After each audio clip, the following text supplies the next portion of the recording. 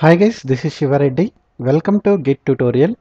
In this session, I am going to explain you about three miscellaneous commands, that is status, show, log, and one more I will show you, gitk. So these are the commands which are useful while working with the Git. So let us go ahead and start one by one. That is, first one we will see about the Git status.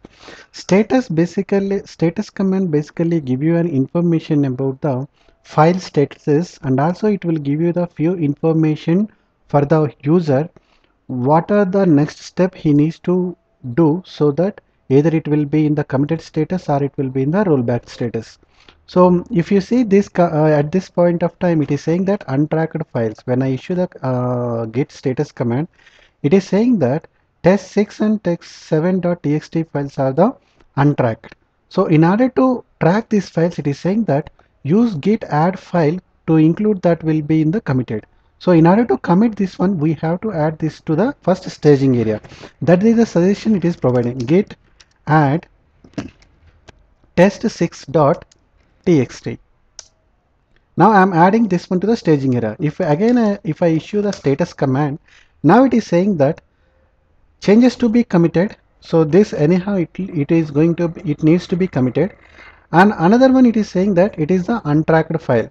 So I again issue the git add test7.txt. I added this file to the staging. If I issue the git status now, it is saying that two files actually in the staging area. Now I need to commit these two changes, or I need to roll back these changes. As I want to go these things as a part of the commit, now I issue the commit command. Commit -m. I will provide a adding test6 comma test7.txt file. Now if I issue the git status, it is saying that on branch master, nothing to commit, working directory clean. That means whatever the files are in the working directory is same as the what are the files which is on the git local repository. So this is the advantage of the git status command. And another command which is useful is git show. Git show basically gives you an information about all the commits. If we tag anything, it will give you the tag information, and also it will give you the T structure information.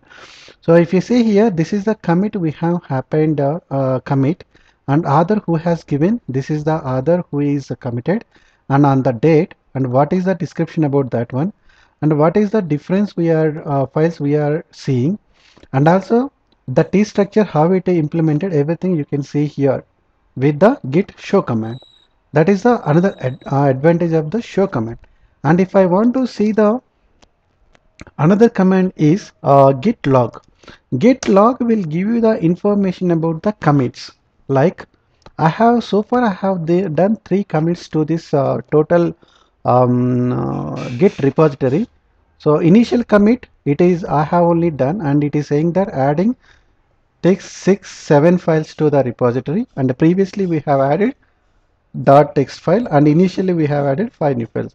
So this gives you, log will give you the complete information about the commits for the particular branch or the particular particular repository.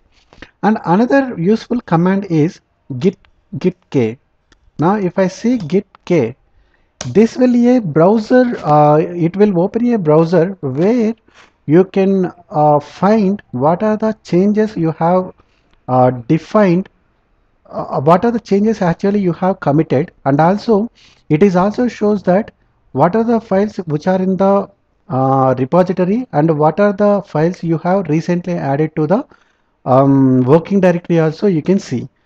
If you see these things, initially we have added 5 files to the 5 files to the repository, and that information anyhow you can see from the below this one.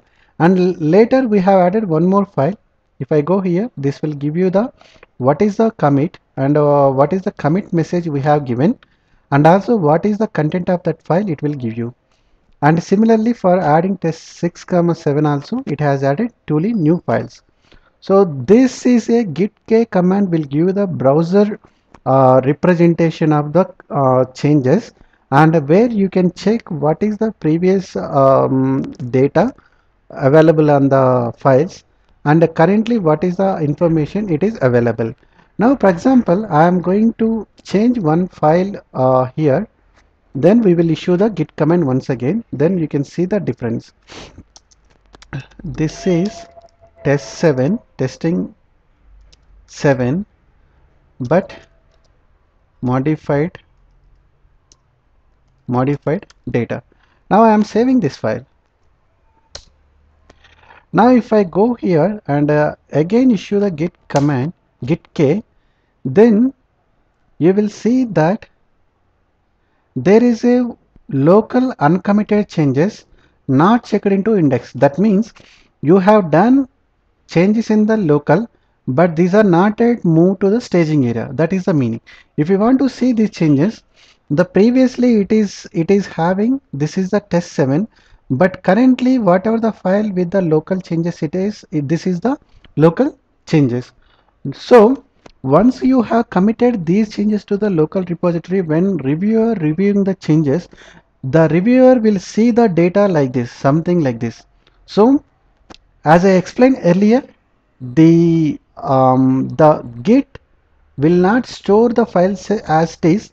Instead of that, it will take the data of the snapshot at that particular point of time, and it will compare the data and show you the differences. This is how Git internally maintains that one. Hope you are clear with the status, show, log, and gitk. These are very friendly commands to know more about the commits and more about the changes before you do any before you proceed with the further things. Thanks for watching. If you have any questions, please comment on my YouTube video. Thanks for watching. Have a nice day.